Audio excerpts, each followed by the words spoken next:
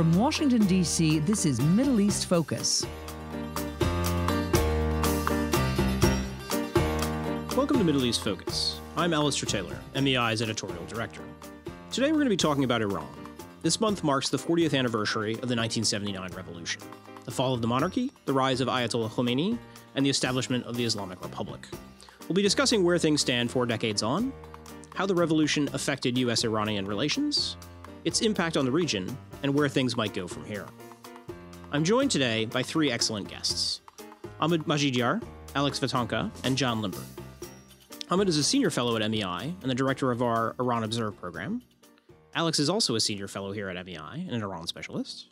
John is a retired professor of Middle Eastern Studies at the U.S. Naval Academy, a Foreign Service officer for 34 years. He was the Deputy Secretary of State for Iran under the Obama administration, and he was also among the 52 Americans held hostage during the Iran hostage crisis. Ahmad, Alex, John, thank you for joining us today. Thank you. Pleasure. John, let's start with you.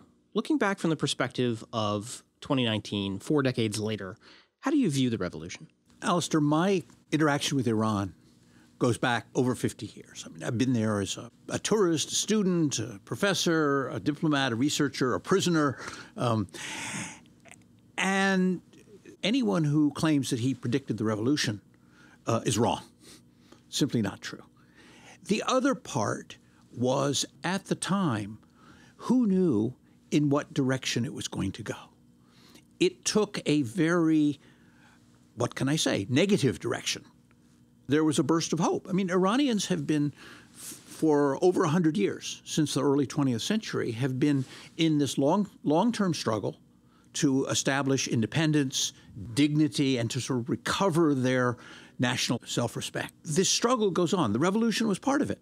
But like some of the earlier struggles, the constitutional period, the oil nationalization period, it went seriously bad. A friend of mine wrote to me a while back, and he put it this way. He's used a Persian proverb. It says, "Sal besal darigh es parsal," meaning every year we look back at last year and we say, we had it good then. Alex, in the protests leading up to the revolution, Iranians voiced demands for things like reform, social justice, economic opportunity, fight against corruption. On that front, how much progress has been made over the past 4 decades? You know, Alistair, let me just start up by saying I was only 4 years old when the revolution happened, but I was a resident in Tehran. And even as a 4-year-old, I do remember vividly that this was a popular revolution. This wasn't just a small group of people sort of showing up and wanting change. This was arguably, some academics have estimated 10% of the country was behind actively the sort of anti-Shah movement. Now, compare that to the French or the Russian revolutions of before, this was a significant percentage. But that 10%, or the old people who came out and wanted the Shah gone, had a very poor idea about what they wanted instead. And that's where they got it wrong. So they did know that there were things about the Shah's lifestyle they didn't like. There were things about corruption and so forth they didn't like. But these were all vague concepts in people's minds. And don't forget this. We still, in this country, the United States, refer to it as the Islamic Revolution, which I think is a mistake. It was the Iranian Revolution of 1979. Vast majority of people, you could argue the bulk of the revolutionary movement was leftist, was communist, was not Islamist. What the Islamists do is by 1981, they overtake everybody else. They become the masters of the revolution simply through the use of force, intimidation. They were the ones with the biggest stick around, if you will. So by the time the first president of the Islamic Republic flees back to France, Bani Saad in 1981, the Islamists have consolidated. And you can look at what has happened in Iran since 1981, and you can make the case that all the promises of 79 have more or less been left unfulfilled. Corruption today is worse than my parents' generation. Disparity in terms of wealth is worse than anybody can ever remember, and so on and so forth. And fundamentally, the last point I make is this. There's probably nothing as big as what I'm about to tell you, which is the disconnect between the ruling class and their people. The Shah might have had an issue, but I can tell you, Ayatollah Ali Khamenei and his people today, the distance between him and his class at the top of the pyramid of power and the people has never been as great as it is today. Taking a step back and looking at the kind of big picture, how important was the revolution in shaping the broader modern Middle East? Well, the Islamic Revolution in Iran was perhaps the most consequential event in the modern history of the Middle Eastern politics. And it continues to play a key role in shaping geopolitical issues in the region. One thing that the Islamic Revolution increased the role of Islam in modern Middle Eastern politics. And much of the sectarianism that we see across the region today, that dates back to the 79 revolution, because when Ayatollah Khomeini came in power, he openly called for export of the revolution abroad.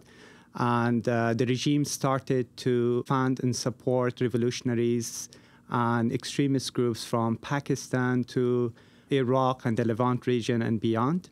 And many of these regional countries saw the revolution and the new regime in Tehran as an existential threat. And as a result, for example, we saw Saudi Arabia that it increased its support for extremist groups and fundamentalist Sunni groups across the region, which created this kind of vicious cycle between the two leading Middle Eastern powers that continues to destabilize the region today. I would argue that Iranian foreign policy has become less revolutionary, and today's Iran's power politics in the region is more a combination of real politics, its use of proxy elements as a deterrence strategy against its perceived threats. But ideology still plays a part, and Iran continues to use sub-state and non-state actors as an instrument of policy to pursue its interests. John, I wanted to ask you specifically about the issue of Iranian-U.S. relations. Iran went from being one of the closest U.S. allies and a central part of its Middle East policy under the Twin Pillar strategy to one of its fiercest rivals and a member of the Axis of Resistance. What role did the hostage crisis play in that? And do you think it was inevitable, or could things have gone differently? Historians love questions like that. I'm trained as a historian. I worked with a lot of political scientists. When you're a historian, you ask the question, just tell me what happened, and I'll tell you why. And that's where we are. No, this century-long struggle of Iranians to become masters in their own house. U.S. was originally on the right side of that. We supported the Iranians during the constitutional period. We supported them after World War II when there was a movement backed by the Soviet Union that threatened to partition the country. At the beginning of the oil nationalization crisis, the Americans and President Truman were very sympathetic to the nationalist cause, and it was a combination of Cold War rhetoric, anti-communist hysteria, and frankly, short-sightedness that created a very unhealthy relationship with the Pahlavi monarchy and with its excess, to the point that President Carter, very famously in the end of 1977, goes to Tehran and refers to Iran as this island of stability in a turbulent region. Almost a year to the day after he made that speech, Iran was in chaos and the Shah was gone. Now, fine, but almost anyone who looked at Iran in, let's say, late 1977 would have said the same thing. It looked good. The country was prosperous, it was developing, it was moving, it had very few foreign enemies, relations with the U.S. were good, but there was this failure to look beneath the surface. Either we did not see the resentment that lay below the surface, or we didn't want to see it. We've had 40 years of estrangement. What was the role of the hostage? I think it was central. It remains a festering sore for many people. Americans who were not even alive at the time don't remember it, but it's still out there. And from time to time, it's trotted out. The Iranians have not helped their cause by pretending that, in fact, this was a good thing, and by commemorating it every year, and by refusing to admit that what they did was disgraceful, was shameful, and was in violation of all their best traditions of both national traditions and religious traditions. Alex, in a similar vein, you wrote a really interesting piece in Foreign Policy at the end of last year on the kind of missed opportunities in the early days after the revolution, before the idea of working with the U.S. became taboo. Could you maybe tell us a little bit about that?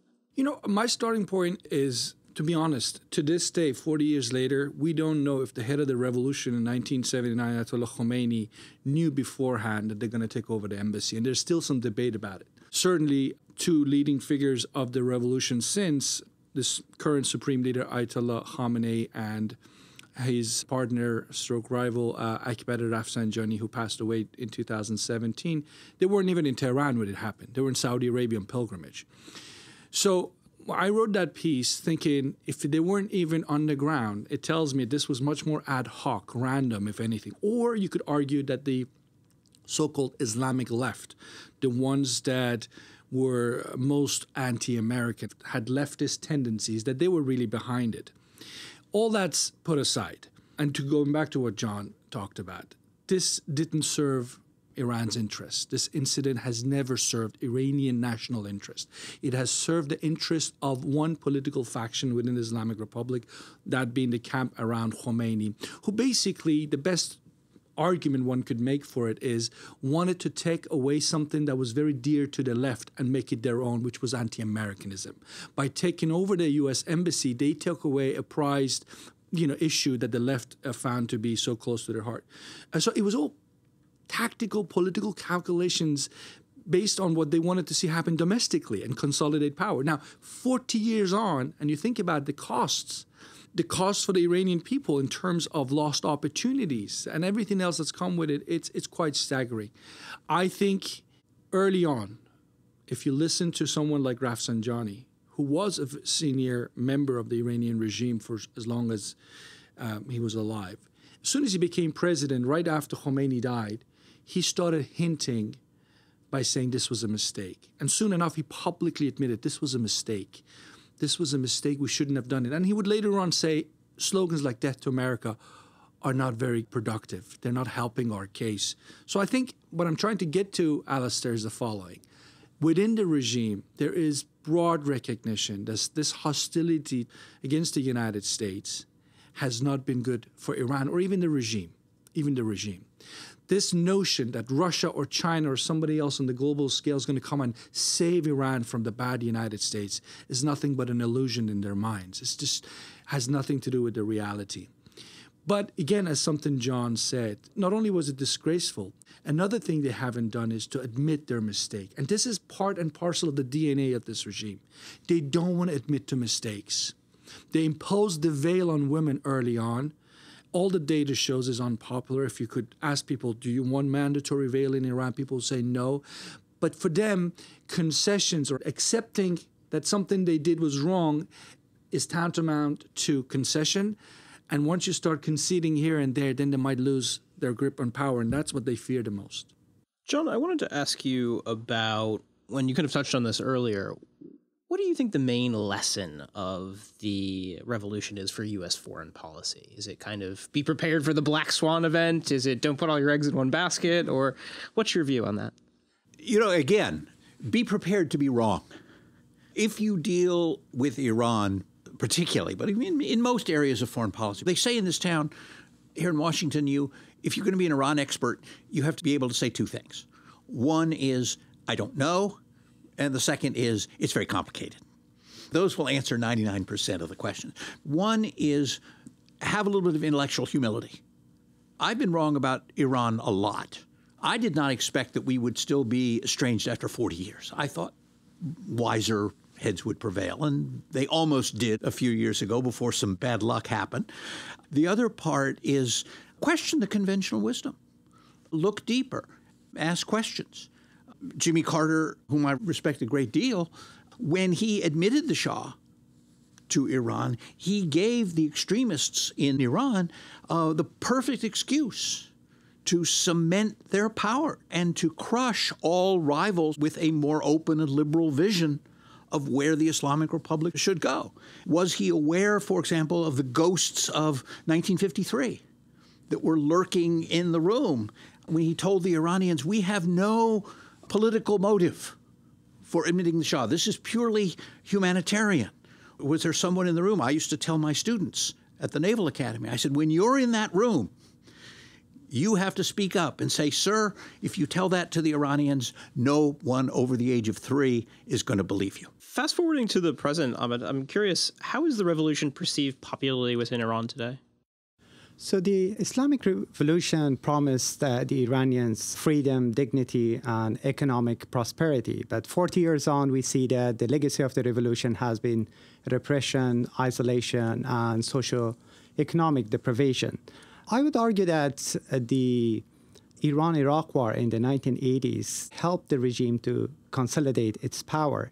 As Alex mentioned, the revolution was by a broad coalition of very different groups with very diverse demands and voices, but the clerics, they sidelined them, and their voices and demands were not incorporated in the constitution, in the political structure. So, invaded by a foreign country, Ayatollah Khomeini used the revolutionary fervor and Iranians' nationalist sentiments to rally people around the flag and consolidate its power. But today, the situation, I think, is very different. About 70% of the Iranian population, they are under the age of 35. So they were not born at the time of the revolution.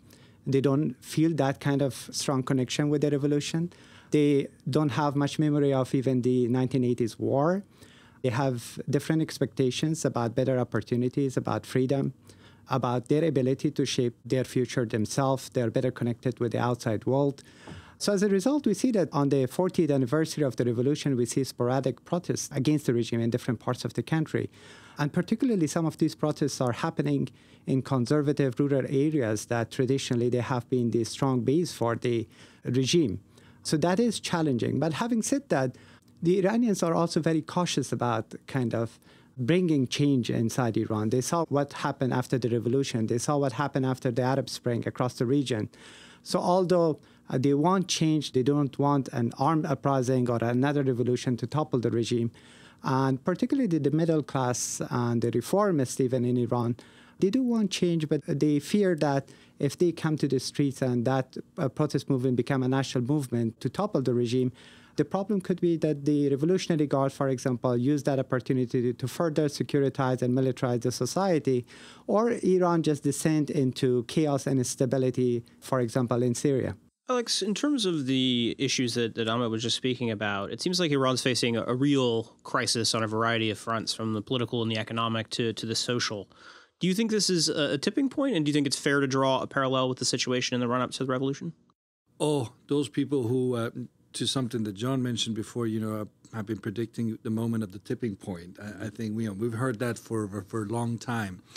Ask anyone in the Iranian diaspora, and they'll tell you they were supposed to go home long time ago because the regime would have by now have toppled. So no, the regime has been far stronger in terms of its ability to stay in power than most Iranians would have predicted back in 1979. But to something that what Ahmad said, which I think is very true.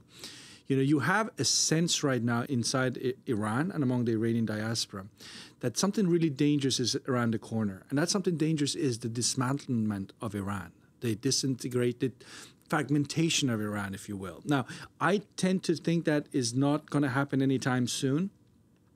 But if the regime in Tehran stays the course, it will become a factor one has to fear.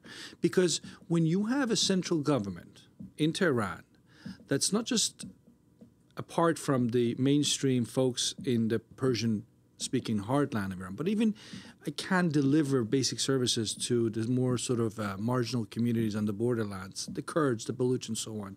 The issue of secessionism becomes one that we have to fear again. It's not a new thing. It's been going on, as you heard before, since the 40s when the Soviets were trying to sort of incite some ethnic groups in Iran. But long story short, you have a regime in Tehran that has to make a choice. And I hate to do this because I do it more often than I should, but I want to go back to what Henry Kissinger has said and others. What are you? Are you a revolution model, or are you Iran, a country with a set of interests that you seek to secure for bettering the lives of your people?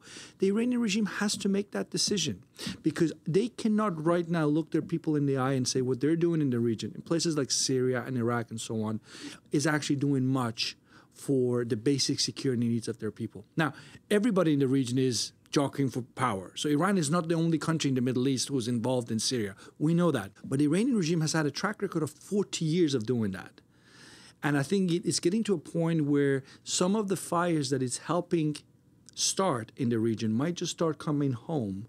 And that's not good for Iran, the nation of Iran. It might be good for some of the diehards in the Revolutionary Guards who live off the idea of constant warfare and struggling against so-called imperialism and so forth.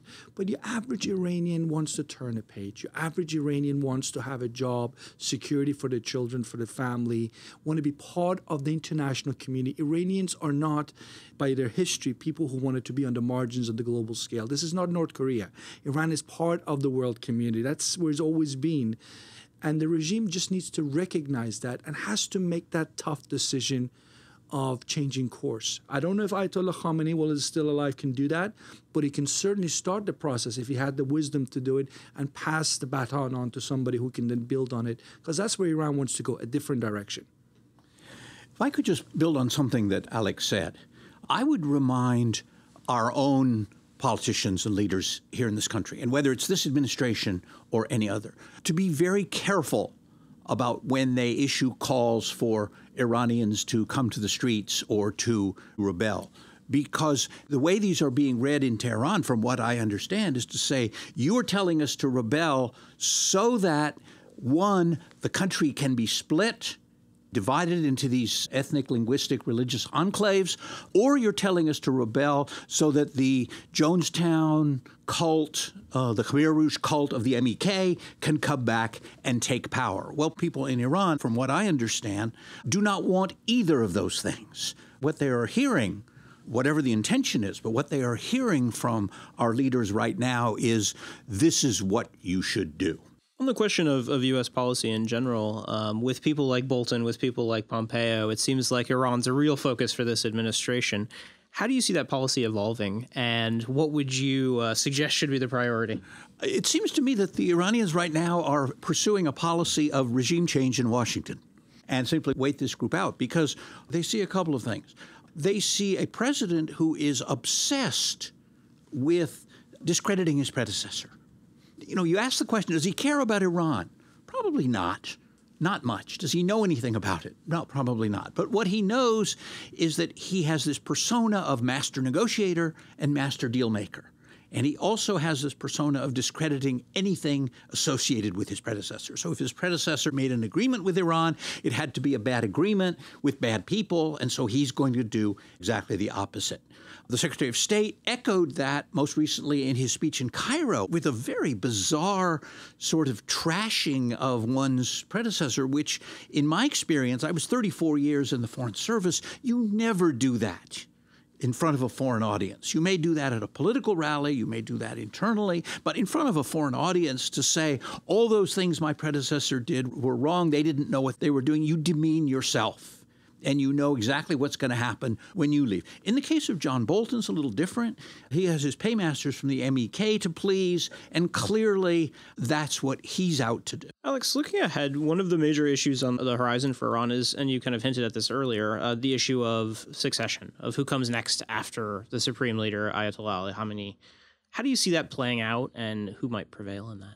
You know, Alistair, when Khomeini came to Iran from his many years in exile in '79, people expected him to die any minute because he was in poor health. He lasted 10 years. But the point was, for 10 years, people were trying to get him to help the transition process. Khamenei is in much better health, although he will be 80 this summer. But people are still trying to whisper in his ear and ask him to start the transition. In other words, they're saying to him, sir, if you start the process while you're still around, it will be manageable. And I cannot think of another issue more sensitive than the issue of U.S.-Iran relations. So I hope that the right people, if they exist anymore in Iran, will say to him, while you're alive, ban the slogan at Friday prayers that says death to America. Ban burning of the American flag. If you really mean, because he's been saying that recently, change course, play a different game, and help the generation that will come after you by setting this stage, by making it easy. Break the taboo, in other words. You can talk to the United States. United States is another country, powerful country, that can have great impact on where Iran is going in terms of its economics, diplomacy, and so forth on the global stage. You can't keep playing this game for another 40 years. I think that could be something very interesting as we look at the succession process, because there are people in Tehran, whether we like it or not, who have turned this anti-Americanism into an industry. You know, they live off this. This is their only claim to fame, if you will, that if we're not here, then the Americans will come in and do what they did to Iraq to us. We're the only, I'm talking obviously of the Revolutionary Guards, we're the only vanguards of the nation. Khomeini knows that's not true. Khomeini knows the United States really doesn't have an interest in seeing Iran separated into many different small countries. That doesn't serve U.S. interest. Iran could be another Middle Eastern partner for the United States, but there are issues that fundamentally have been a problem for the U.S. going back to 79, the slogans, the actions like the hostage crisis, but the rhetoric as well. Remember, this is a regime that has for 40 years claimed to want to change the global order of things. That is the kind of slogan of 1979 that doesn't resonate anymore. That has to go. And they need to go back and decide, what is it we want to do? Is it good for Iran to become a client state of China? Is it good that every time you have problems, only the Russians can bail you out? Is that security for Iran? I would tell you it's not. But that's a decision for them to make in Tehran. Well, I would just add that the issue of factional fighting inside Iran over the succession issue is already heating up. We see on the one side the President Rouhani trying to build his own base, even reaching out to some moderate conservatives in an attempt to potentially become just the next supreme leader. And on the other side, we see that the hardliners, the clerics, and the Revolutionary Guards, they are trying to even consolidate their power more. So there could be different scenarios that could develop after a potential death of supreme leader. There could be a very smooth succession. Another cleric can take over. There could be just protest, and the two camps could just even further amplify their factional fighting with each other. That could destabilize the regime even further. Some people have said that perhaps the Revolutionary Guards would take over and Iran would change from a theocracy to a military dictatorship. It's difficult to predict that, but I personally see a more likely scenario that the Revolutionary Guards would try to still put a weak supreme leader so they can run the show behind the scenes. My record of prediction on Iran is terrible, so I will never. Somebody once asked me, they said, if you knew so much, why did you go to Tehran in August of 1979, 12 weeks before the embassy was taken? Ali makes an interesting point. Apparently, from what I understand, there's a lot of interest in Iran now looking at the Reza Shah period, the military strongman. And what he did at the beginning of the revolution, he was anathema. I mean, everything he did, they found his old officers, 90 years old, dragged them out and shot them. But now there's an interest because looking at what role the military has, he came in as a military leader and became Shah. He didn't have to become Shah. He could have followed Ataturk's model and set up a republic. Someone once said a very good thing about the Islamic Republic. This office of supreme leader is a suit of clothes that fits only one person. And it's very difficult to see anyone stepping into this role who could replicate what Khomeini did. Certainly Khamenei could not. Once you're down to the third iteration, difficult to find. So Ali is right. We may see something of a more militaristic or military model that follows. Yes, absolutely. Like Khamenei has not been Khomeini in terms of his decisiveness. But at the same time, Khamenei still has managed to keep some kind of balance between different centers of power. So one key question remains that whether the next supreme leader would be able to keep that kind of balance between different centers of power. Each of them has some power, but is not powerful enough to challenge his veto power and supremacy. So I think that that's just a question that remains to be seen. Alex, any final thoughts? I would go with what John said before. It's very tough to predict. I mean, back in 1989, just a few hours before he was announced the next supreme leader of Iran, nobody would have said Ali Khamenei would be the next supreme leader. They literally had to change the constitution to be able to follow in the shoes, big shoes of Khomeini. We don't know what's going to happen. It could be a whole host of things. It could be they end up with a singular supreme leadership. They will have a 3 or 5 man council of leaders. That's part of the constitution. It's there. They can go down that path. But fundamentally, I want to go back to the point of what's this regime about? Because it's struggling to be convincing about being an Islamist utopian that delivers the basics of what he promised to do.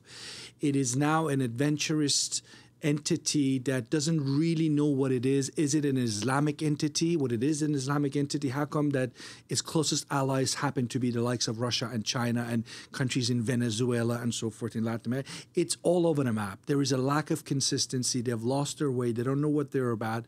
The people of Iran know what they see, though. They see this. The regime is basically, in Farsi, they said they're stealing everything they can get their hands on. And that's the problem. that it's seen to be a increasingly smaller and smaller elite of people that are looking after, number one, both in terms of access to power, but in terms of also filling their pockets. And that just can't go on forever. At some point, it's going to have to give. So to circle back to something that John said earlier, it's complicated and we don't know, but we'll definitely keep watching. We're going to have to leave it there. John, Alex, Ahmad, thank you for joining us today. Thank you.